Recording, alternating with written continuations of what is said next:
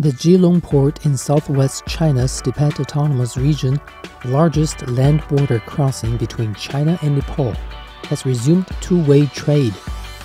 The port of Gyirong, located in the city of Shigaze, Wednesday saw the entry of 6 lorries carrying 825,800 yuan worth of goods from Nepal.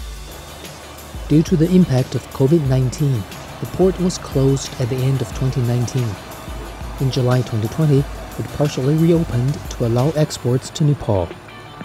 According to an official with the Regional Department of Commerce, the resumption of two-way trade via the port will help boost trade and economic development of the two countries.